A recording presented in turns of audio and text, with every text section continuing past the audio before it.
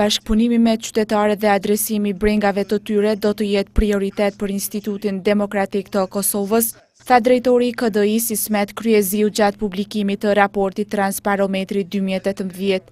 Janë disa storje cilat tani i kemi gjeruar në për këto takime me disa probleme, me disa brenga cilat i kanë qytetarët në komunat tuaja, edhe po i shihni që për ditë ato po bëhen lajme, qoftë në media kombëtare, qoftë në media lokale, qoftë ato elektronike, qoftë shkruara.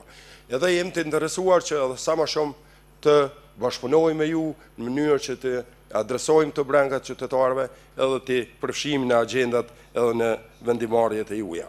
Ambasadori britanik në Kosovë, Roari O'Connell, dha një mesazh për të gjithë qytetarët e Kosovës.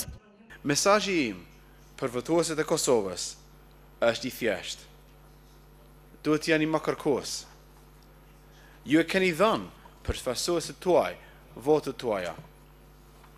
Ata po shpenzojnë parat tuaja.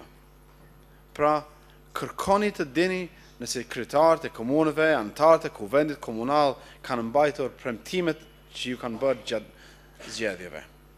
Sekretarja e përgjithshme e Ministrisë së Administratës së Pushtetit Lokal Rozafa Ukimeraj tha se transparenca e organeve komunale mbetet një sfidë. Pavarësisht progresit të nënvizuar në disa fusha, sidomos sa i përket lishmërisë, edhe nga raportet vlerësuese ndërkombëtare, përsëri transparenca e punës së organeve komunale mbetet një ndër sfidat më të mëdha. Këtë vit shënojmë 20 vjetorin e funksionimit të demokracisë lokale sipas parimeve demokratike dhe sigurisht që rezultatet nga viti në vit janë mjaft inkurajuese. Menaxheri i projektit Ahmet Rushiti përmendi disa nga të gjeturat e këtij raporti. Komunat më transparente në Kosovë, për ato që e ka marrë KDI për këtë vit, janë Drenasi, Mitrovica Jugo, Obiliqi edhe Mamusha. Për 118 pikëve, do më thoni ka marrë 97 pikë, apo në përqindje i bjen 82.22%. Çka mundemi me thonë për Drenasin është që shndron mirë, do më thonë, të 4 shtyllat vlerësimet ku është bo, do më thonë, matja.